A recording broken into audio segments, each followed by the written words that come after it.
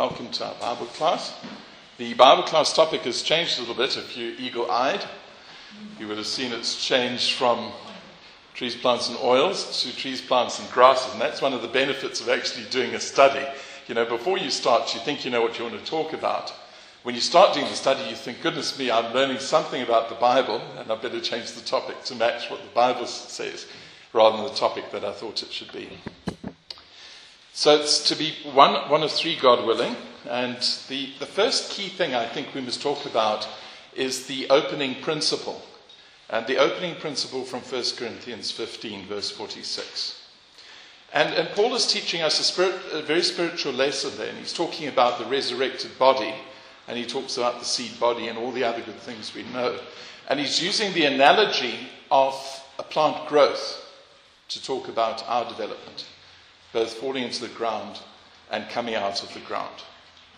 But the principle applies there. And the principle is that was not first, which is spiritual, but that which is natural. And afterward, that which is spiritual. So the RSV actually renders it just slightly easier in modern English, where it says, it is not the spiritual which is first, but the physical and then the spiritual. You know, it's been a wonderful thing Christadelphians have often said too, you know. It's you look at the physical thing and then learn the spiritual lessons from it. So the best way to do this, if we want to learn about plants in the Bible, is to go to the origin of plants, to the physical origin of plants. And we need to go to Genesis for that. So Genesis chapter 1, from verses 9 to 13, is the section which gives us the great description about plants. God said, "Let the waters under the heaven be gathered together unto one place, and let the dry land appear," and it was so.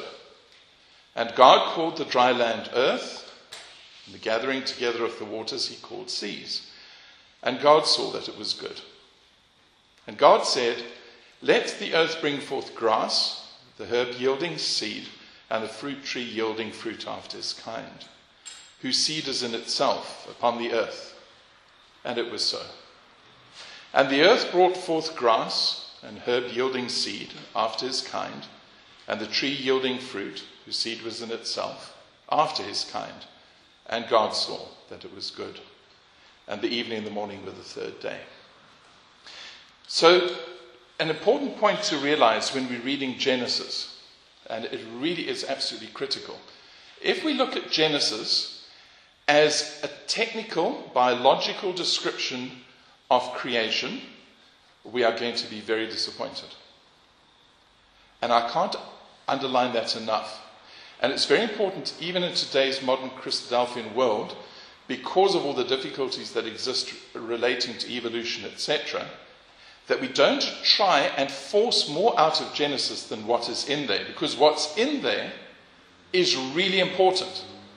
And what's in there are principles. Genesis is about teaching principles and precepts and beginnings rather than technical details. Because if we get into the technical details, God would have reasons which were far bigger than our minds to ever understand. It goes without saying. Even the best biologists couldn't get it.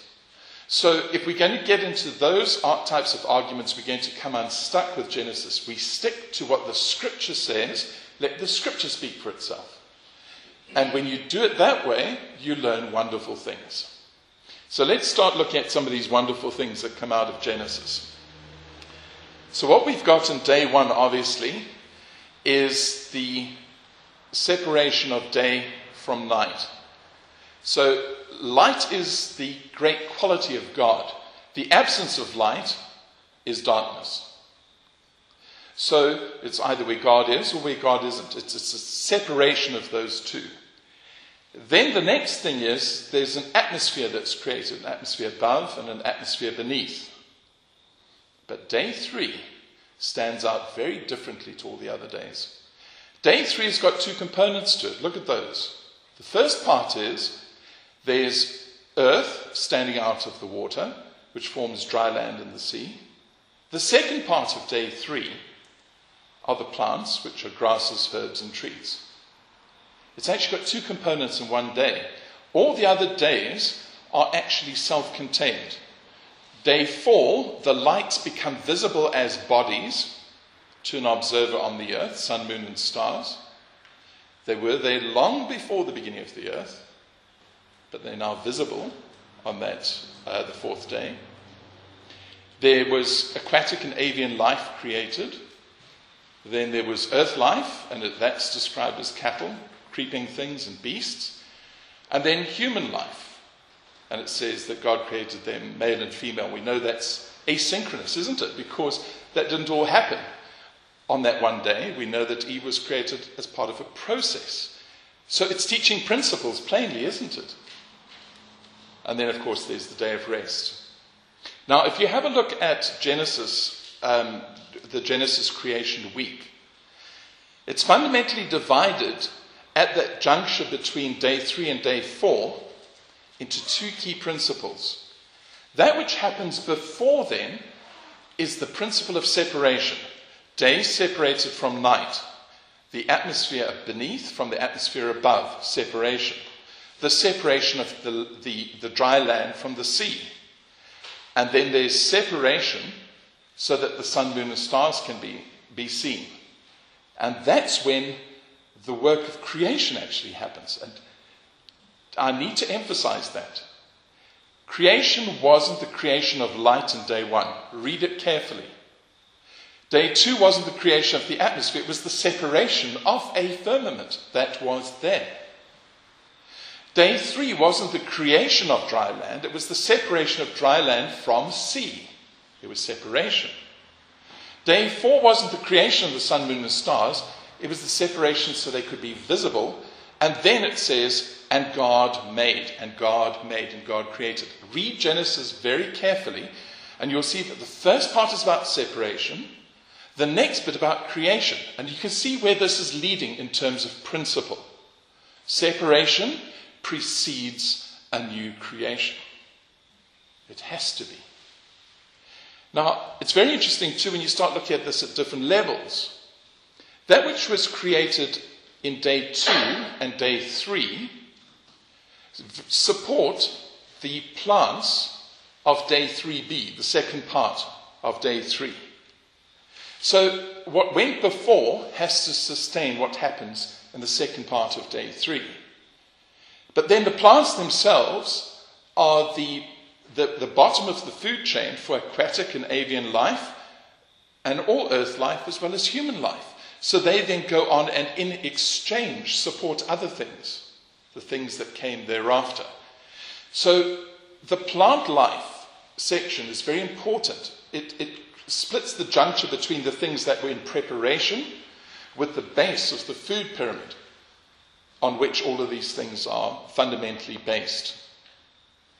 And there we have that remarkable day, day 4, when the lights are created or made visible on the earth. They were in existence before, but now they're made visible. And the sun and moon and stars are made visible now, with the key understanding that the sun, moon, and stars were to rule. And when you go and look at the Hebrew word for rule, it actually means rule like a ruler. They were to have kingship. And when you think about what the stars, the sun, moon, and stars have kingship over, they're important for, if we start with the atmosphere, for the atmospheric movement.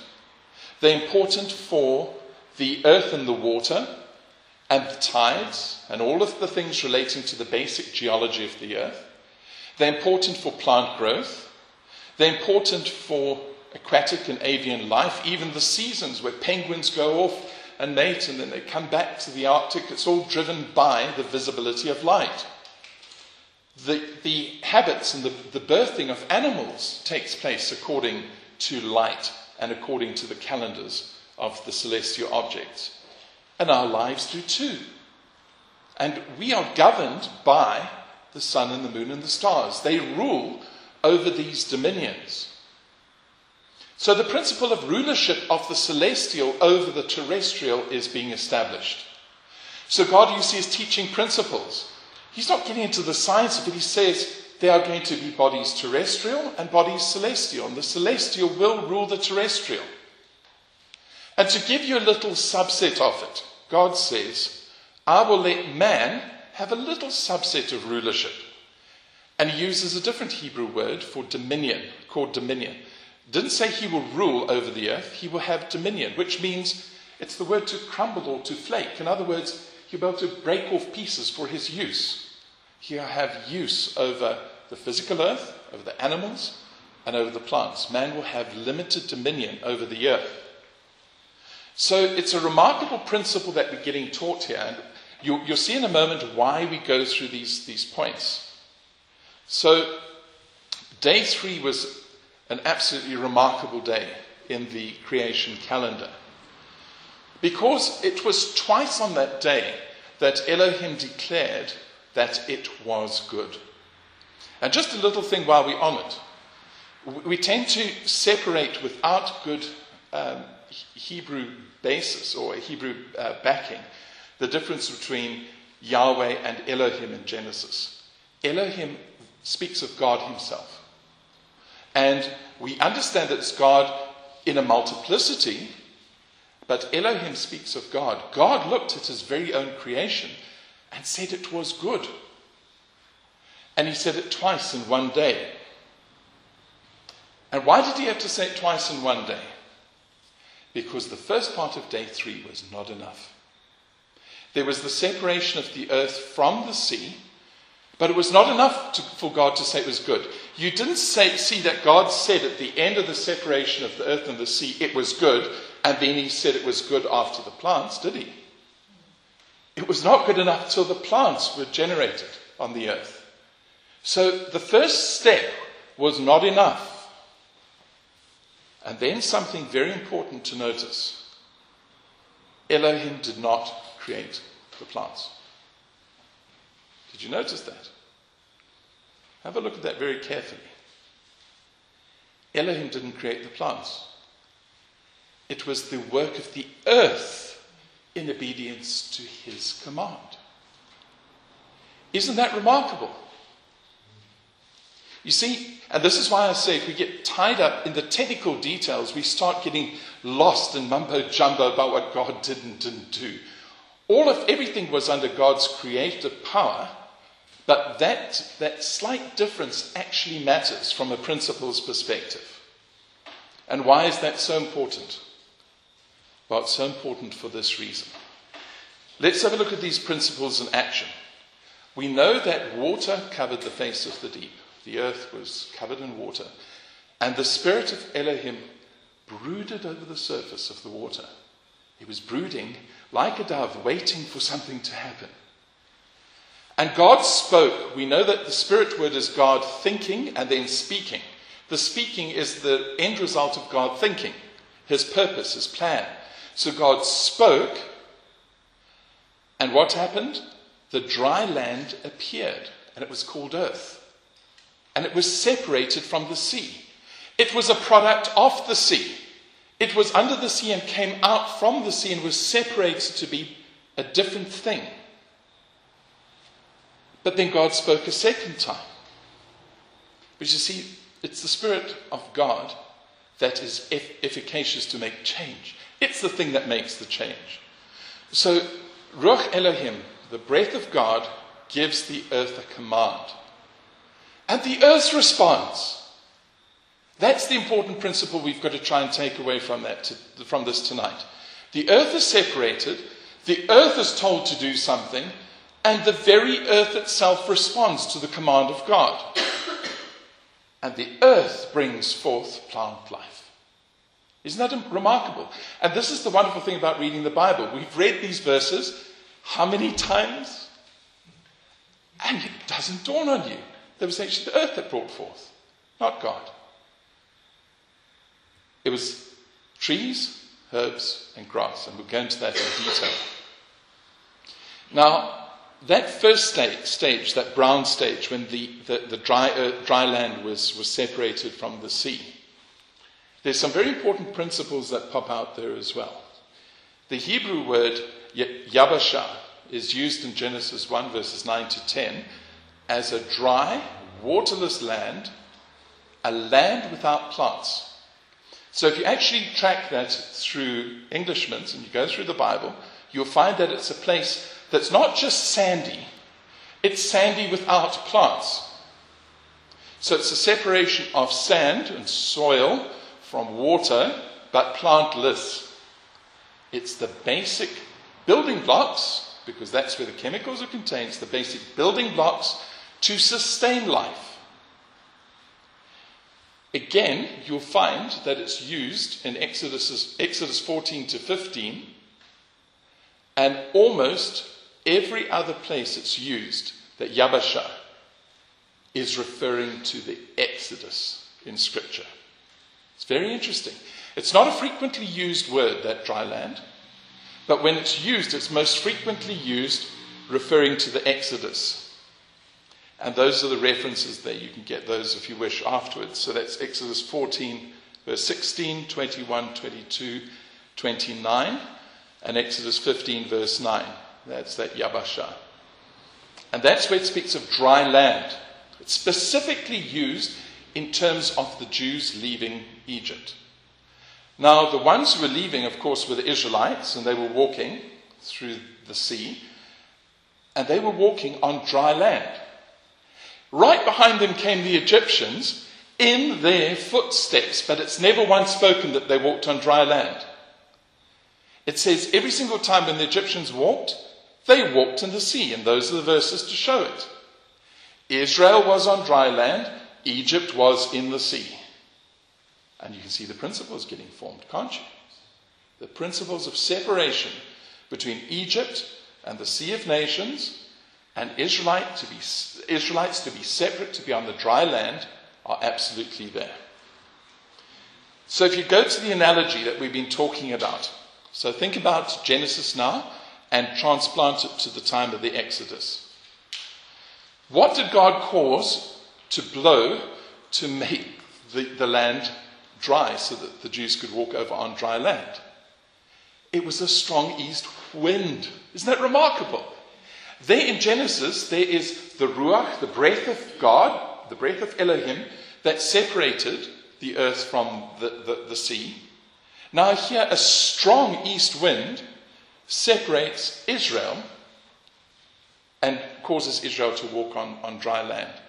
And we know that this principle is the principle of baptism. Paul picks it up in 1 Corinthians 10, verse 2. That the Israelites were being baptized into Moses when they went through on dry land. You could see them, and then you couldn't see them, and then you could see them again as they came out the other side. It looked like they went into water, but they went on dry land. Their birth as a nation was on dry land. So a strong, roaring east wind blew the sea apart. But then when God wanted to reveal himself, what did he do? He spoke to them in a still small voice. Isn't that the remarkable thing? The same power that God could use to move water would speak to them, to their souls, in a still small voice. And God gave Israel a command to be fruitful. It's no good just coming out of Egypt, Israel. You have to be fruitful. They were constituted as a nation, baptized into Moses, but they were raw. They were dry earth. Something had to happen. So God gave them a command to be fruitful. Israel had to bring forth fruit. It was a two-stage process. And then Israel brought forth fruit. And that was the purpose of that. Have a look at Isaiah 27, verse 6. Isn't that wonderful? Israel's purpose as a nation is said that they must now blossom and bud and fill the face of all the world with fruit. It's plainly symbolic. See, this was the principle that God was trying to say to Israel. It's no good coming out of Egypt and lusting after all the fruits of Egypt which caused you death. Come into the wilderness and bring forth the fruit of life. And that was what God was trying to tell Israel to do. You must bring forth fruit that fills all the world with your fruit. So, if you go to Psalm 1, isn't that a wonderful principle? Those are fruit trees that don't wither. That's not literal. Obviously, it's a symbolic thing, talking about this man who is delighting in the law of God. The very words of God are his delight, and it causes him to bring forth fruit in his season. Whatever he's going to do is going to prosper. That was the principle that God was laying down for Israel. So how do we apply this analogy to ourselves? Well, we know that the Spirit word is the thing that separates us at baptism. Have a look at John chapter 1. So we know that obviously the rebirth in Christ is a baptism, because we've left the old life. We've left the sea of nations. And what was the thing that caused us to be separated? It was the Spirit word that worked in us. And isn't it interesting that when you speak to people who want to accept the truth, the Spirit word of God is so compelling in them, it is a strong east wind that causes a separation from the sea. It gets to a point where they say, I can't wait any longer. I have to be baptized. I've got to be separated. It's not a gradual separation. They get to a point when they have to be separated. The Spirit word acts as a strong east wind. And then the Spirit word blows in our lives to tell us to be fruitful. And that command means that we've got to yield the fruit of the Spirit. Now, it's very interesting that Jesus picks this principle up in Matthew 13. He says that all of us have got to bring forth fruit. We're not all the same. We're not all in the same circumstances. But we all have to bring forth fruit. We can't sit back at the brown stage just being dry, lifeless soil. All of us have got to do something. And Jesus says some bring forth 30-fold, some 60-fold, some 100-fold. But it's got to be more. And you know what? Christ actually expects an awful lot. Because you know how the farmers in those days used to work? They didn't go to Monsanto and buy their grain at the beginning of every season and plant it. They would keep a little back from last year's harvest, and if they were smart, they would keep the biggest, fattest grains back. They would keep them in a storehouse and keep it nice and dry, because that would be the planting grain for the next year. And then they would then go carefully sow that, and they would expect an increase. Do you know what the typical increase was for farmers in those days? They didn't have the modern yields that our farms have. It was about 5 times. So for every 1 kilogram of grain you put in, you got 5 out. Jesus says, you must bring forth 30, 60, 100. That's what I'm expecting of you. Because the grain that's in you is a very special grain. It's not like anything else that you're used to. It will change you. It will change the people around you if you nurture it. And that's the wonderful thing. Jesus expects much more than a normal farmer would.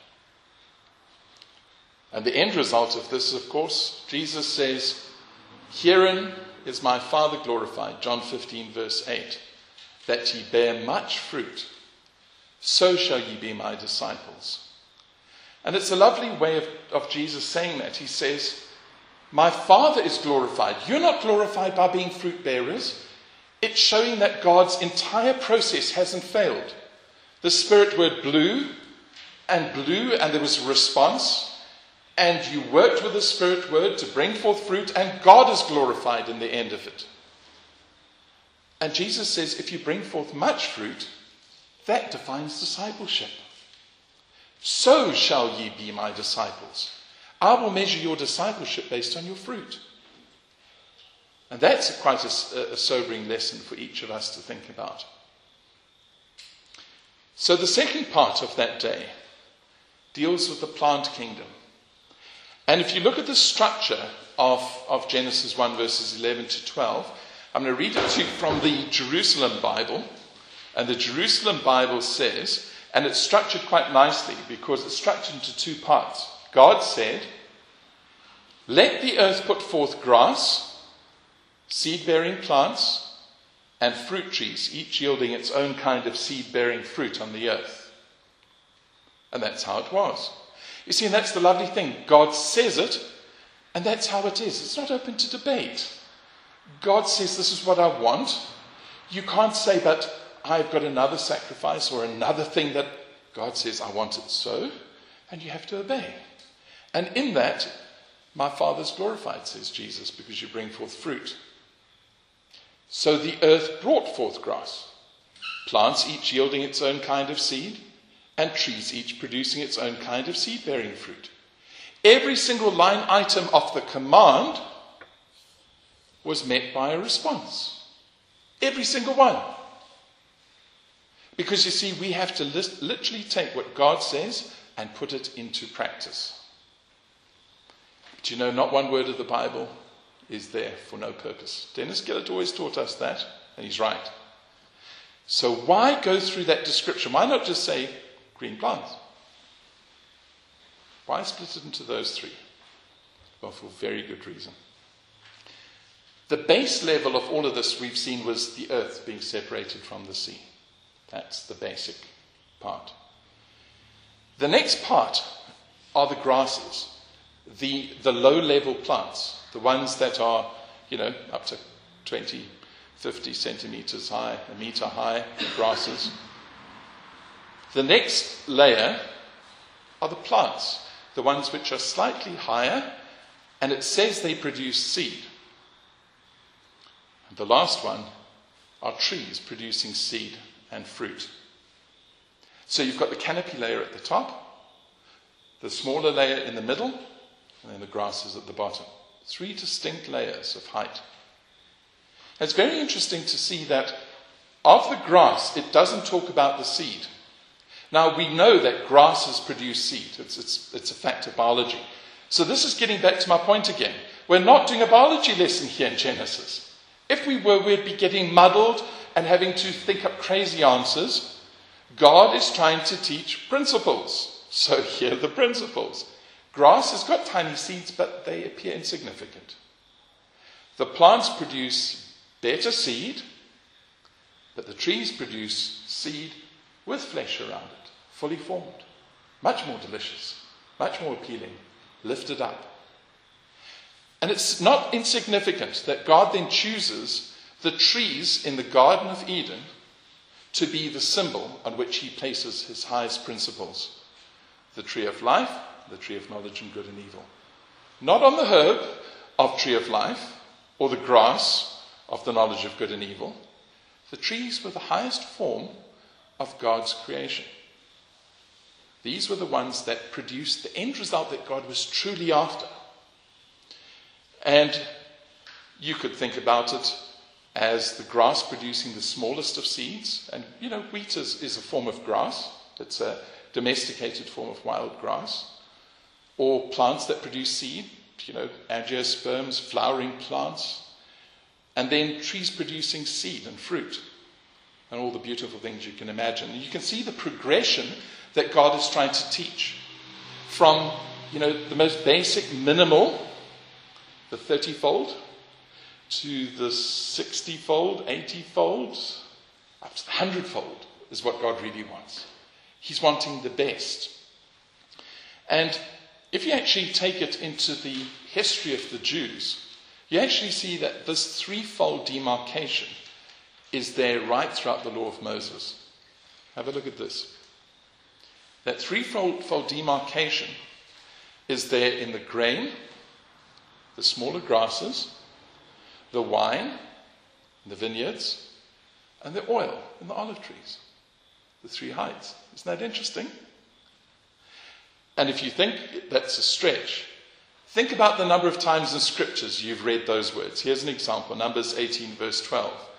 The best of the oil, the best of the wine, and of the wheat, the first fruits of them, which they shall offer unto the Lord.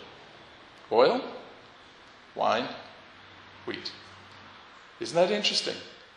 It's part of the key contribution that God is speaking of. Very often, you'll find that those three are all bundled together as the perfect sacrifice, as an example that God is requiring from us.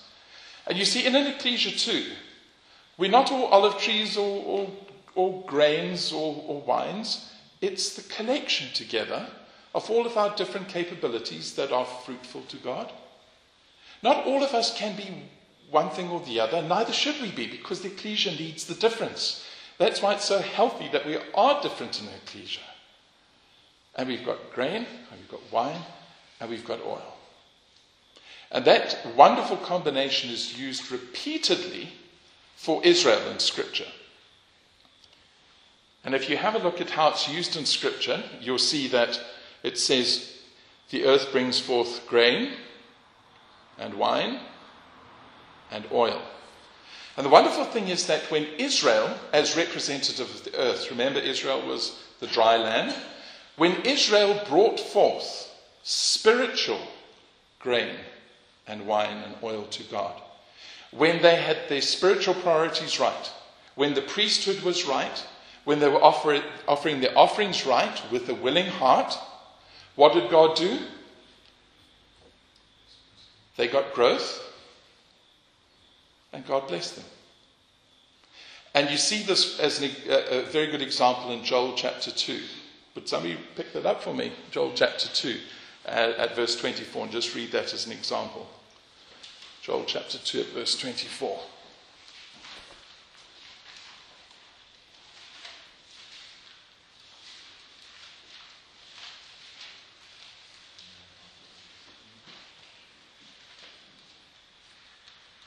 Joel 2:24. Yeah, thanks, Colin. And the floor shall be full of wheat, and the fats shall overflow with wine and oil. With vats. Yes. Dodgy Bible marking exercise.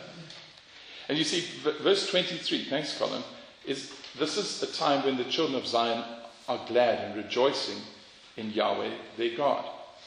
And when they're doing the right spiritual thing, God says, I'm going to give you blessing.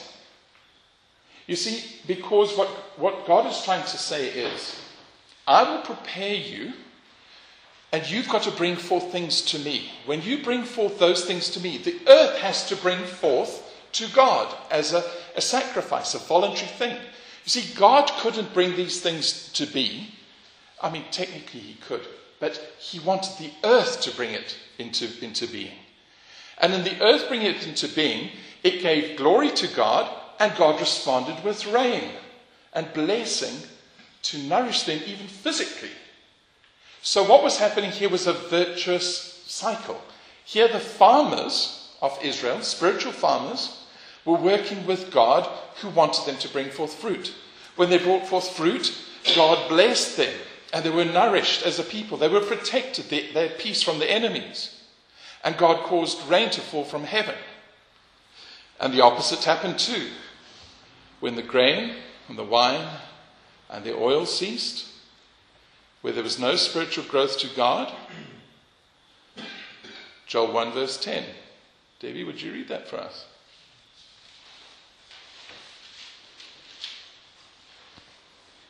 The crops of the field have been destroyed. The ground is in mourning because the grain has perished. The fresh wine has dried up. The olive oil languishes. Isn't that interesting? So exactly the same three used again, you see. If you are spiritually deficit, God causes a physical reaction with Israel, but he caused no blessing to come upon them. And the skies were like leaden. There was no rain. Because you see what's happening here. Look at the first cycle. The first cycle is where there's working together with God to bring forth fruit. The second one is where there's working against God. The earth doesn't want to give. Therefore, God can't respond in kind. And there's an animosity, a gap between God and the earth. God is wanting the plants to grow up towards him, to the source of light. That's what phototropism is with plants. They grow towards the light. It's the natural thing with a plant to grow towards the light. We've got to grow up towards the light of God. And this is the principle that God is teaching. Without it, there's this horrible gap between God in heaven and us on earth that is not fulfilled. So the application to natural Israel was that Israel's blessings for obedience and bringing forth fruit were given in Deuteronomy. Have a look at Deuteronomy 11, verses 13 to 14.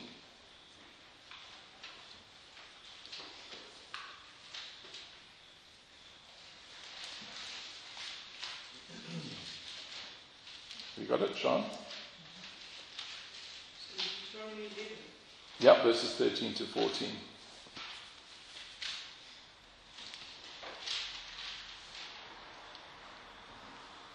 And it shall come to pass, you shall hearken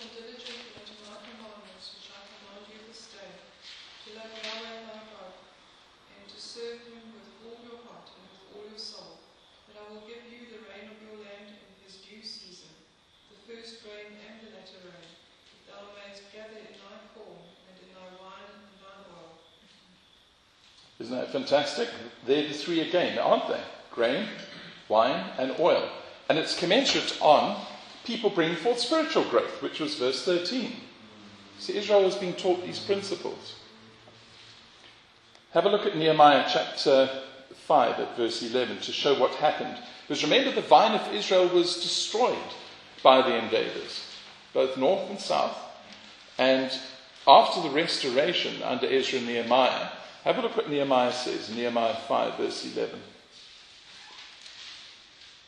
Isn't that wonderful? The whole restoration, part of the restoration was the restoration of these physical principles, because the people had gone back desirous of doing the right thing, that the copy of the law should be brought out and once more read, that they should rebuild that which was broken down.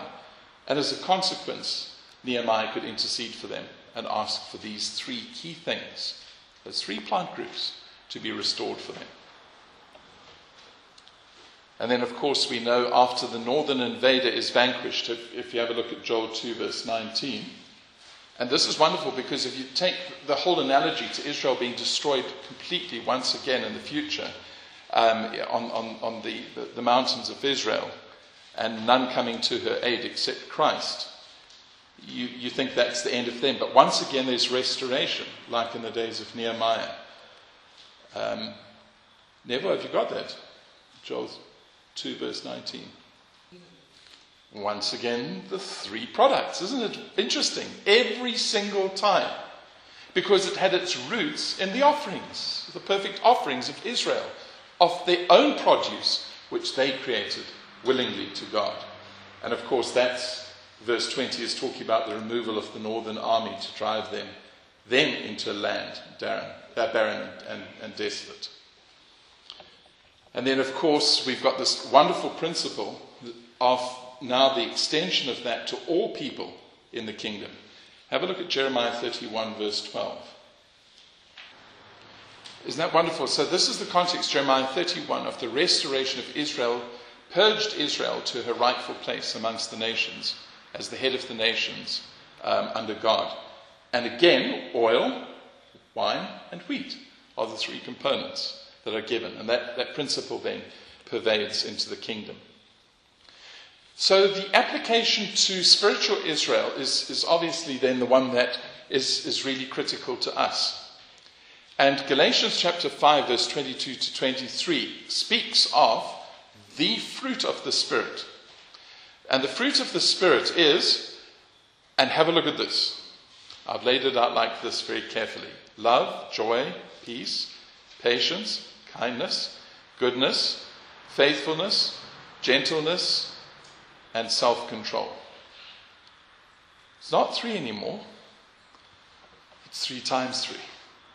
It's absolutely wonderful. It's multiplied in the kingdom. And this is what Christ is expecting of us now. He expects that we should develop these fruits because he wants us to be even more abundant than Israel. Love, joy, peace, patience, kindness, goodness, faithfulness, gentleness, and self-control. It's the very antithesis of the world in which you live. It's what we've got to bring forth as basic dry ground ourselves to make this world fruitful. And we've got to look in our own hearts to see how those are actually developed in our behavior with our brothers and sisters, with the people in the world around us. Because this is what God says he's going to measure our fruit on. You've got the seed. The seed is given to all of us. But have you brought forth fruit? And that's the hard question. You see, are we going to be a junior grain, just have the basics? Or are we going to really bring forth fruit and have a fleshy fruit around the seed? This is what God's asking of us. So that new creation in Christ is given for us in Galatians 6, verses 15 to 16. And Galatians is an absolute wonderful treasure trove of understanding these principles. And why this is so important is that the new creation in Christ, and that's what that word in verse 15 should be. It's not a creature, it's a new creation. You see, in Christ it doesn't matter that you were a natural Jew, because he can make you a spiritual Jew. He says, you need to just be a new creation. You've been brought out of the soil, and formed as a new creation, what are you doing? Because God says, if you walk according to this rule, you are going to be the Israel of God, even if you're not born of Israel. And we know Israel had all those principles, as we've just read, presented to them. So what applied to Israel applies to us as the new Israel of God. You see, it doesn't matter where we're from. It doesn't matter our backgrounds, nothing, hybrid, low-bred, whatever, green, white or blue. It just doesn't matter anything about our past. What really matters is that we all recognize we are, as Paul says, of the earth earthy. That's our base state. It really matters what we become after the pattern of faith.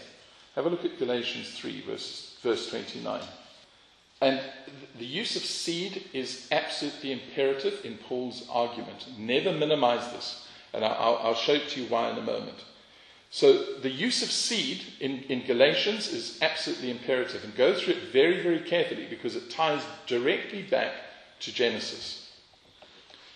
So if you had to summarize the path for us as believers, and you go to Galatians 3, verse 27, that's where we emerge from water. Galatians gives this entire process for us. We emerge from water, Galatians 3:27. We're no longer part of the sea of nations. We are now separated in Christ. We are rooted and grounded in the shared faith of Abraham, Galatians 3:29. It's one faith for Jew and Gentile. And that's the basis of our belief. It's something that happened before the law. Abraham's faith existed before the law existed. So the earth, the basis on which we grow, existed pre-law. It is beyond the law. And then we are seeded, and this is where Galatians 3 verse 16 comes in, from the one seed. And that's why Paul is pains to say, he didn't say seeds of many, but seeds of one. There's one good seed. It's Christ. We are his offspring. Because Mark 4 verse 8 describes it as the seed that brings forth increase. This is the most fructifying, grain-yielding seed that you could ever wish. Look at the sheaf of grain here because of Christ. And there's a sheaf in Durban, and a sheaf in Adelaide, and a sheaf in Brighton. There's sheaves of seed because there was the one perfect seed, the one seed of Galatians 3 verse 16. So that's the grain. And then it says that we labor in one vineyard, Galatians 3 verse 28. It says it doesn't matter whether we're Jew or Gentile, bond or free, male or female. Because we remember in Matthew 21, the parable of the vineyard, God had his vineyard and he hedged it about and cared for it. And he kept all the wild animals out and he digged it and he nourished it. But his own people let it go to rack and ruin. So God said he will get rid of those husbandmen and get other husbandmen in, other farmers, to come and look after the vineyard. He didn't change the vineyard. It was one vineyard. He changed the husbandman. So you see, whether we're Jew or Gentile, we work in the one vineyard. This is the vineyard of Christ. We're working in God's vineyard. Because you see, when you have a look at the prophecies from Genesis of Joseph's son, his son was like a branch that ran over the wall. There was the wall that demarcated the end of the vine, the vineyard, but the branch ran over to the Gentiles, and it brought the Gentiles into covenant relationship so that they could become part of the one true vine of Israel. So now we've got the grain and we've got the vine. And the last one, we have to produce the fruit of the Spirit in Galatians 5 verse 22 to 23. And you and I know from Zechariah, the prophecy of Zechariah, of the two olive trees who have their branches connected to the one candlestick, the hope of Israel. And they both, Jew and Gentile, wild olive and natural olive, are producing the oil, the final product of beautiful fruit in the boughs, the highest trees, to produce oil to feed the one lamp, the hope of Israel. And then this is this wonderful principle. Grain, the one grain of Christ, the one vineyard and the one hope of Israel. And they bound up in the grain and the vine and the oil. And that's our hope. So our concluding thoughts then, dear brothers and sisters, comes from Matthew and one other verse in James. In Matthew 7, I'm reading to you from the Jewish Bible. And Jesus is warning the disciples to beware of false prophets. He says, you're going to recognize them by their fruit. In other words, if you look at a tree, you should know it by its fruit. Now, anybody who's doing botanical classification, trying to look at the taxonomy of plants and work out is it this plant or that plant, some plants look very similar. I'm no botanist at all, but the people who do tell you, sometimes the leaves look very similar. When you get the fruit, you can tell one from the other. You can see it's a different plant based on its fruit. By their fruit, you recognize what type of tree they are. Can you pick grapes from thorn bushes or figs from thistles? And the opposite is also true. For a healthy tree produces good fruit. A poor tree produces bad fruit. A healthy tree cannot bear bad fruit, or a poor tree good fruit. You see, and this is where the real self-examination comes in. When we look at our own fruit that we are producing, and you look back at a year, I don't know if you do it, but you look back at a year that goes past and you think, David, what have you done with a year of your life? Have you really done the things that bring forth fruit? And you start counting them off and trying to work out, have you actually moved on or moved backwards as a person in Christ? The quality of the fruit determines the nature of the tree. You can see by the fruit what's actually going on really inside. And that's what Jesus is trying to say. If you are healthy inside, you're not going to do the wrong things. You're going to bring forth good fruit. And the converse is also true. And the warning is, of course, that any tree that doesn't produce good fruit isn't actually worth anything. It's cut down and thrown into the fire. So you'll recognize them by their fruit. And that's the sobering lesson to all of us. God is so good to Israel. He is so good. Spiritual Israel and natural Israel. But so long as we produce fruit towards him. If we don't, we're purposeless. We're just another piece of dead wood. So our last verse then is from James, again also from the Jewish Bible. The wisdom from above is, first of all, pure, then peaceable, kind, open to reason. You can see that the same principles as the fruit of the Spirit. Full of mercy and good fruits. Without partiality, without hypocrisy. You see, James says that these things actually come from above. The principles are heavenly principles. Because remember, it was God spoke the word, the earth responded and produced the fruit that reflected the principles. So these are heavenly principles from above. And he finishes off by saying, peacemakers who sow seed in peace will raise a harvest of righteousness. And peacemakers in scriptural terms are the shalom makers. And it's not just peace as in it's quiet and everything's fine, no trouble. Peace in the Hebrew language is about binding together. And we, brothers and sisters, when we have issues with one another, other ecclesias, whatever problems we all go through, the key principle we always have to strive for is binding together. And that's why we've got to try and sow seed in peace to harvest righteousness. And may we all truly be there in the end at that great time when we are counted. It's quite shocking that, we'll maybe look at it next week about the wheat and the tares. They are so inseparable until the end. They're so inseparable. And our hearts can deceive us. So we've got to look at these things, these wonderful principles. So it's very heartening that Genesis is teaching us these things and not teaching us biology.